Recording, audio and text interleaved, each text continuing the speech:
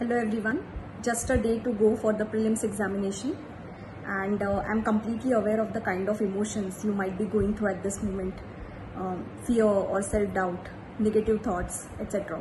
So just own these emotions because it's the same for everyone. Even I went through the same thing. Just accept that and don't let that affect your performance. On the day of the examination, there are a set of things that you should do. Firstly, you should start your day with meditation. This will help you calm your nerves and it will also help you address the stress. At the same time, it will also help you address the negative thoughts that might come into your mind.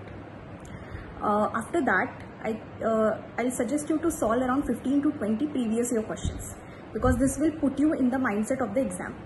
So I did the same thing and it worked for me. Before entering the exam hall, you should go there with an open mindset. You shouldn't have any preconceived notion about what kind of paper you will get, or don't try to assess the difficulty level of the paper beforehand.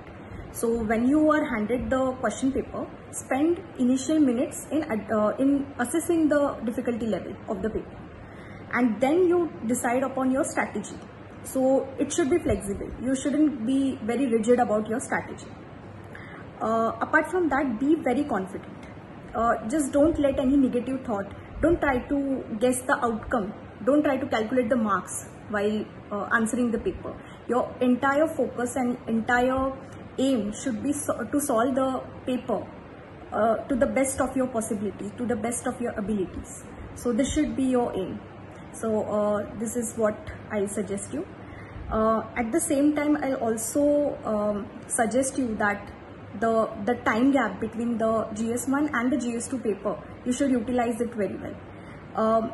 I don't recommend that you should read something in that period. Just relax yourself and help your mind to get prepared, or just because after solving the GS1 paper, you are already exhausted. So just relax your mind, and you should be completely free of all the negative thoughts while attempting the CSAT paper as well. Stay hydrated, eat good food, nutritious food, because that will also play an important role in your ability to solve the paper.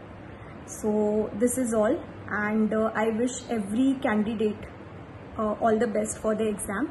I hope that you do well. I hope that whatever efforts you have put till now, they are helpful and you are able to perform to the best of your abilities. So all the best and do well.